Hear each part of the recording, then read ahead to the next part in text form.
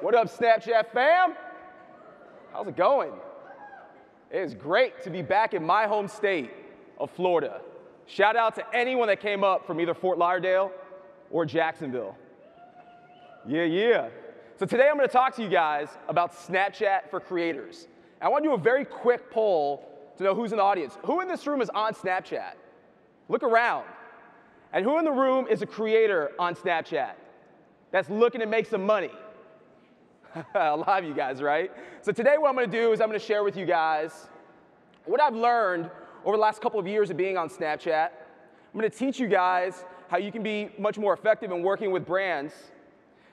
And I want to give myself a quick plug. Be sure to add me on Snapchat, the Carlos Skill. So a little bit about myself, guys. I've worked in marketing now in social media for almost 10 years. I've worked for both B2C and B2B brands. I started up social media for a company you guys might know here in Florida by the name of Winn-Dixie.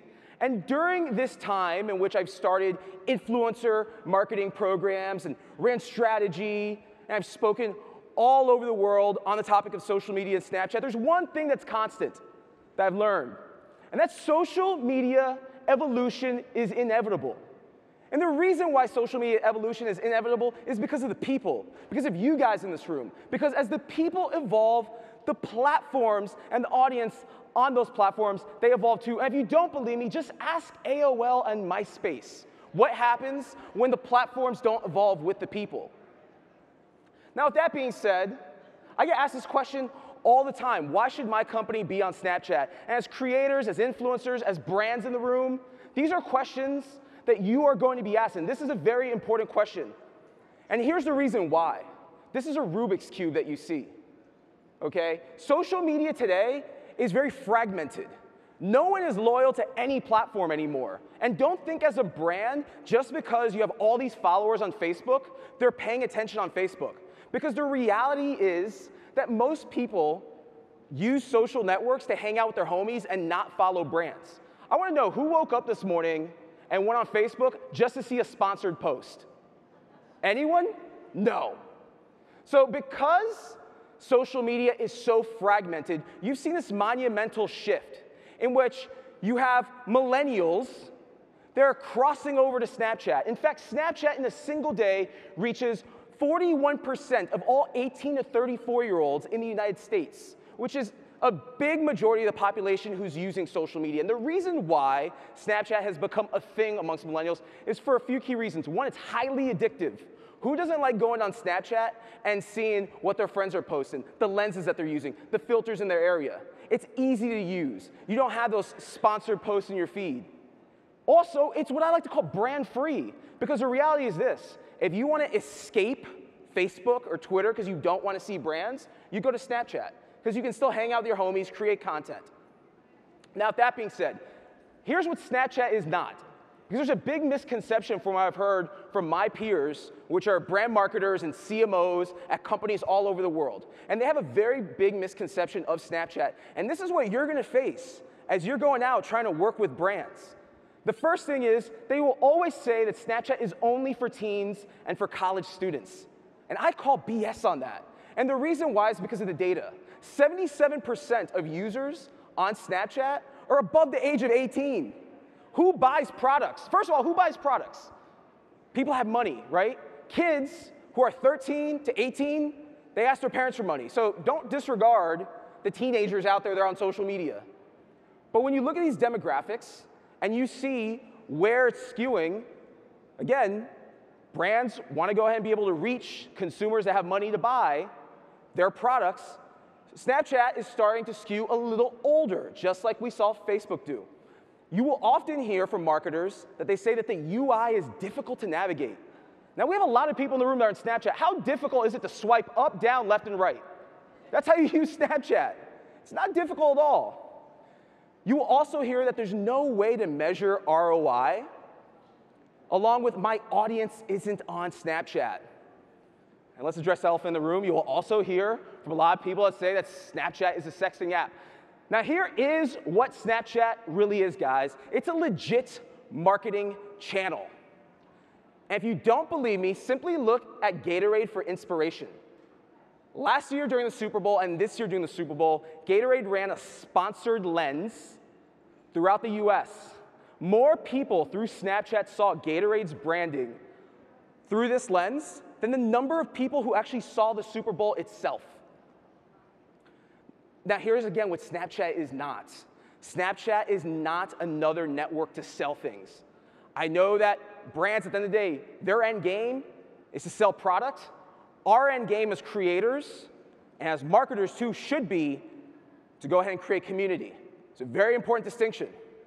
Now, with that being said, this is the audience that you're selling to for the marketers and the brands in the room, and anyone watching the live stream right now. This is who you're selling to on Snapchat. It's many of you in the room. It's this person. It's this person as well. And if you want to engage this audience, believe you me, guys, you cannot be hitting them over the head every single day with a sales pitch. You just can't. So there's 3 challenges that brands face. And this is where, as creators and as marketers, this is exactly where you come into play. The first is, who are they trying to reach? Who are these brands trying to reach and get in front of? The second challenge is, how am I going to reach them? Because as you know, Snapchat is not as intuitive as Facebook or on Twitter. You can't just upload a mailing list and all of a sudden find all these users on there. You actually have to work for it. You actually have to create content to drive people over to want to stay engaged on your Snapchat. And then third is, how am I going to go ahead and keep this audience engaged? So again, start thinking as a creator, this is the problem or the challenge that you really need to help brands solve as you're looking to work with them. Because folks, marketing on Snapchat is not marketing. Let's get rid of this word marketing. It's product storytelling. The most successful brands today, the most successful creators, period, are the ones that are integrating product into their Snapchat stories. I'll tell you this because I've done influencer campaigns. I'm very loyal to the brands that I wear. Cole Haan shoes, I fly Southwest Airlines, I stay at MGM Resorts. These are the brands that are already embedded and integrated into my DNA as a creator, as a storyteller. So again, product storytelling, not marketing. 3 key points to the content that you create. 1, and this is for brands or creators or anyone who's looking to grow their presence on Snapchat. Your content should be either fun, creative, or educational. It should fall into one of those 3 categories. Fun, creative, and educational.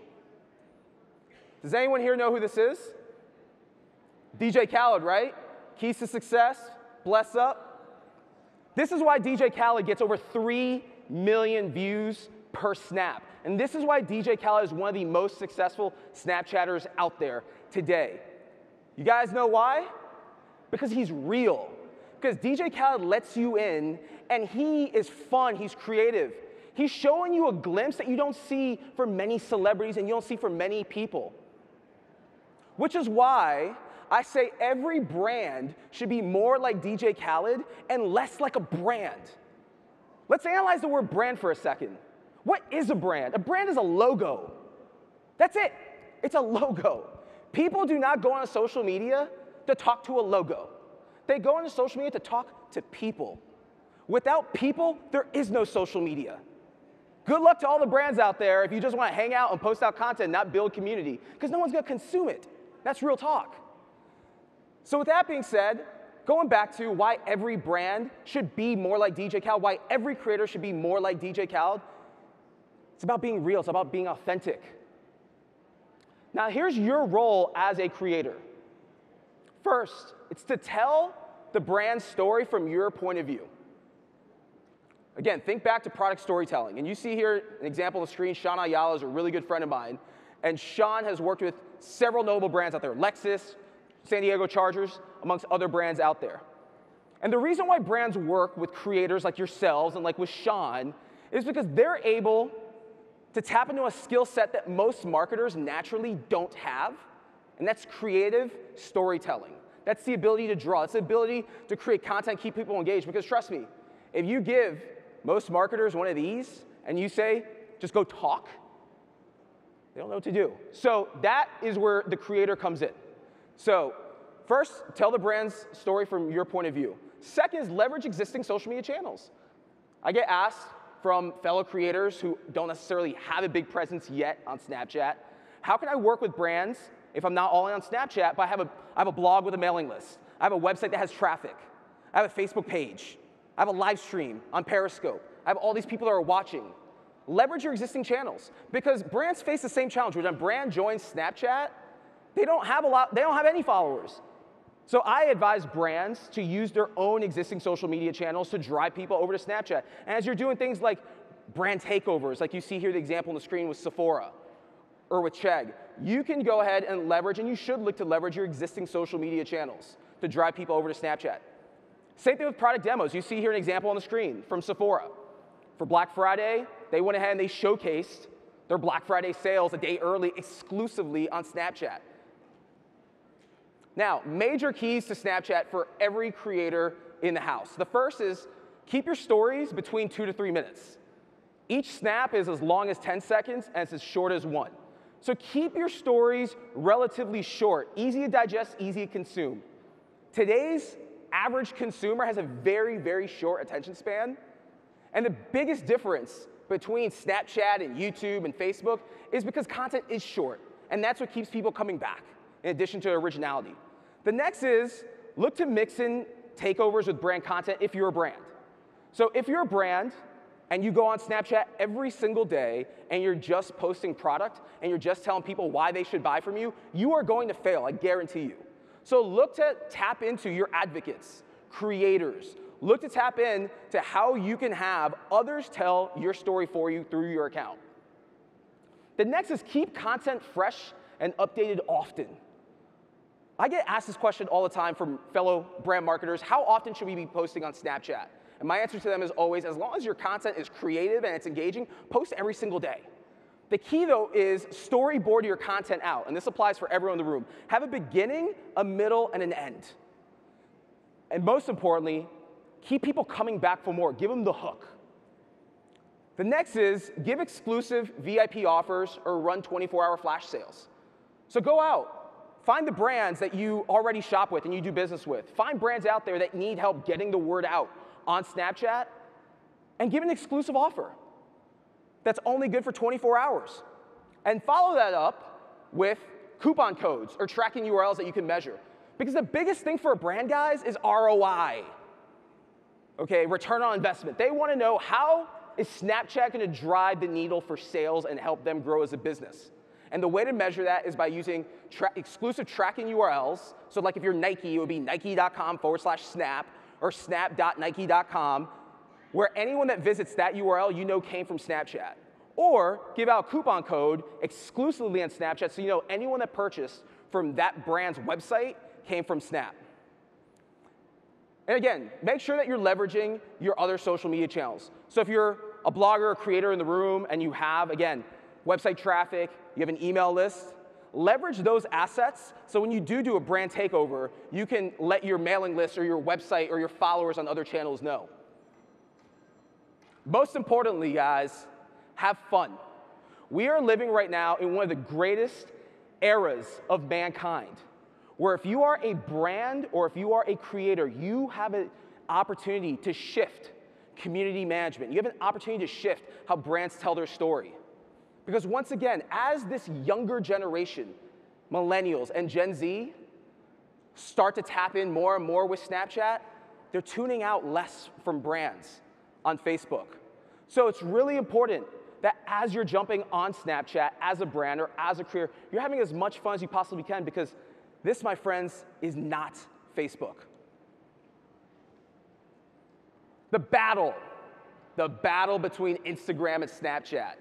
So I get asked this question every single day. Should we be on Instagram using stories, or should we be on Snapchat? And the answer is you should be on both. Unless you are compensated by one of these entities, okay, it's about your community. Have loyalty to your community, not the platforms. The platforms can go away tomorrow. Look at Vine, look at Meerkat, look at all these platforms that have gone away. The platforms can go away tomorrow. So use these platforms to build a community. And as long as you're building a community, trust me, your community will follow you on to the next. Spectacles. Make sure you guys get a hold of Spectacles, because there's something that Spectacles offers you as creators and as brands, and that's the opportunity to document from a first-person point of view. This, my friends, is the future. Wearable tech, this is the future of how content can be created. So I highly encourage you to get ahead of the learning curve today. And my last point, friends, is there's no instant ROI on social media.